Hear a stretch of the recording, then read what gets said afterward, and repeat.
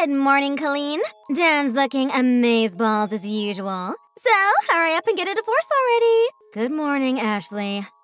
As I've told you before, Dan and I are not getting a divorce. You need to stop hating on him. It's starting to bother him. You have no idea how Dan really feels, do you? He has to hide his love for me because he can't be with me since you won't divorce him. He's honorable like that. Why won't you stop avoiding reality? Pack your stuff and just leave. Then Dan and I could finally be together. Don't be a sore loser, Colleen. How many times have we had this conversation? I know, right? So please, get the divorce. We're not getting a divorce. Stop asking. Anyway, I have to go to work, so bye. So you're running away from this conversation?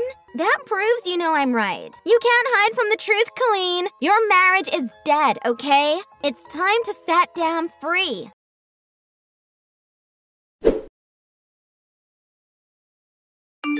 Hey, Dan. I heard from Ashley this morning. Convinced as ever that you love her. You okay? Hey, I ran into her at the corner. It took me forever to get rid of her. I ended up sprinting to catch the train. Seriously? Seriously. And today you wore your best suit freshly pressed because of that meeting you had with the CEO. I know, right? I started out the day in such a bad mood, but I had to ground myself for the meeting. Sounds stressful. Congrats for getting through it, though. Oh yeah, about that meeting. Yeah? I seriously didn't see this coming. It's huge. I'll tell you all about it when I get home. Huge? A huge step towards the future. Wow. But it's a major change for our family, and it won't be easy. The boss told me we should discuss if we are really up for it before making a decision.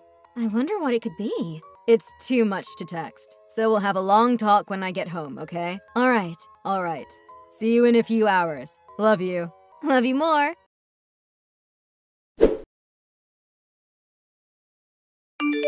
Colleen! Hey, how you doing? So I see you're getting a lot of visitors lately. I knew it. So you're finally getting the divorce. What? Now what have you dreamed up? Never mind, I might as well tell you now. Ashley, we're going to be moving soon. That's why you see us having guests over a lot. Oh, so that's why you've been throwing out more garbage lately than usual. And the thrift store truck, too. They came for a pickup. Are you watching us? That's pretty creepy. Anyway, could you please stop stalking my husband? Stalking? That is not what I am doing. Dan can't show his affection towards me because he's an honorable man. He loves me so much that he can barely look at me when we are together, knowing he can't touch me. So that's why I tell him every day, as much as I can, that I know he loves me. And we're soulmates. You're crazy. You're the crazy one. You won't admit that Dan's heart is mine now, even though it's totally obvious. Oh, about that. You have a wonderful husband and the sweetest little daughter. How can you, being a wife and mother, chase a married man around? How do you feel about that? Oh, that. Don't worry, we're getting a divorce. Oh? Really? Well, yeah. You know. No? I don't know. You're just pretending not to know because you don't want to admit it. Oh, Ashley. I never know what you're saying anymore. Anyway, the move is definite. So please stop stalking my husband. All right. I'll leave him alone. For now.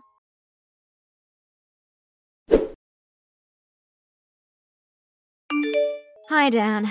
How did it go with Ashley this morning? Oh, yeah. She was unusually reserved today. Maybe because you told her about the move. She usually talks my ear off.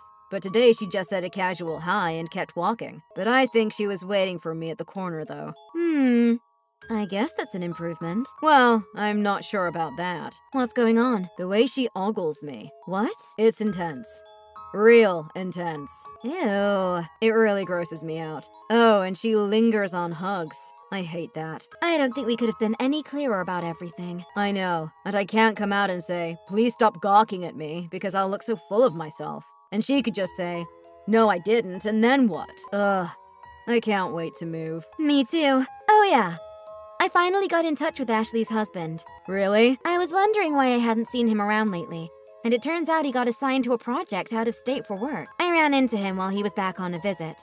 So I told him what's going on with Ashley. What did he say? He said he's sorry about all the trouble Ashley is causing us. And it's true that they're getting a divorce. They're going through a custody battle right now. He found out that Ashley's leaving their daughter at his sister's all the time. So he came back to try to reason in court that she's neglectful and shouldn't have custody. I see. I guess they have a lot going on too. Yeah. Either way, we're out of here in a week. Yeah. We'll just have to tough it out.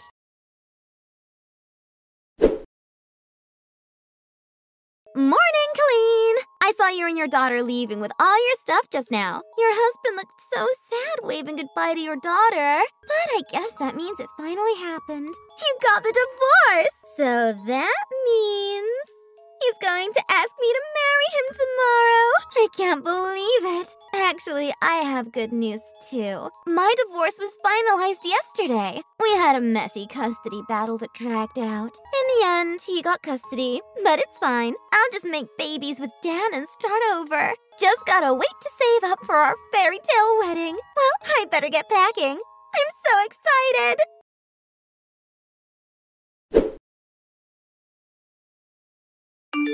Okay, I'm ready to start moving my things. Oh, oops. Can you give me Dan's number? What?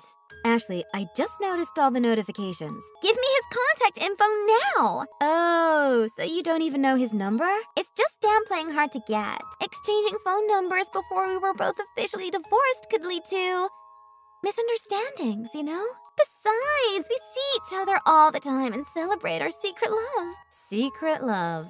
I just thought we could exchange all our contact info when we started living together. But I just took my stuff over there, and I can't get in because the door's locked. I guess Dan went out. Why don't you go back to your house? I just gave my keys back to the landlord. That's why I need to talk to Dan ASAP. Come on, just tell me. I don't think so. What? What do you care? You're divorced, right? So what is this? You still can't get over him?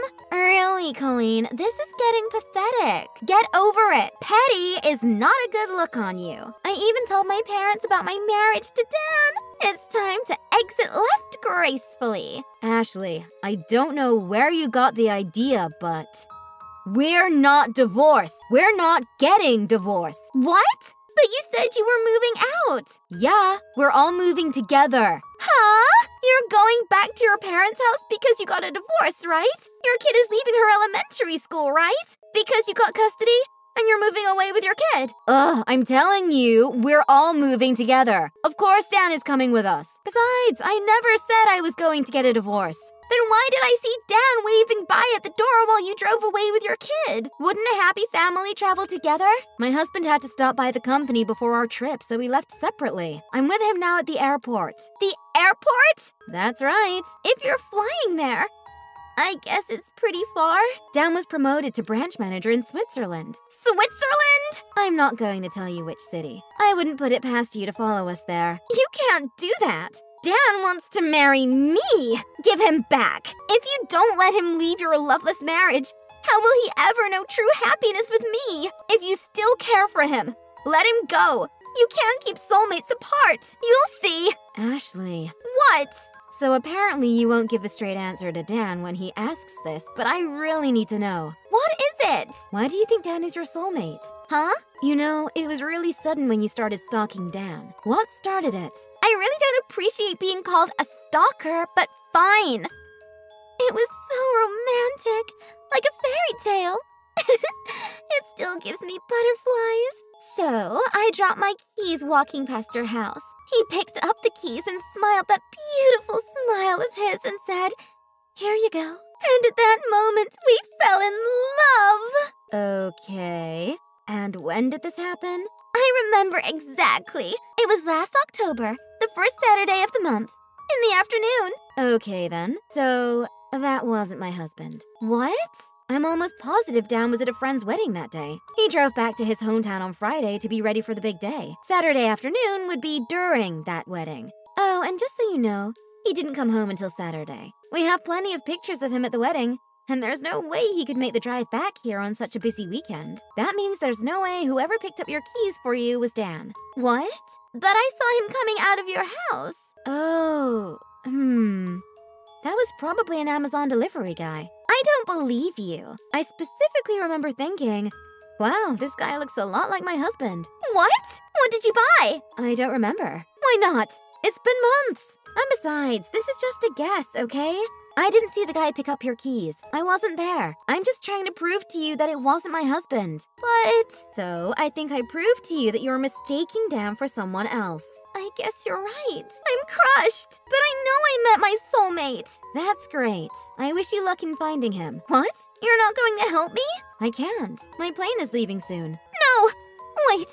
Don't leave me like this. Where am I supposed to go? Where? I can't go back to my old house. Actually, there was a little issue, and I can't stay at my parents' either. If you're moving to Switzerland, does that mean you sold your house? Yeah, of course. I'm homeless! They're calling us to the gate. What? Take care. Bye. No! Help me! Help!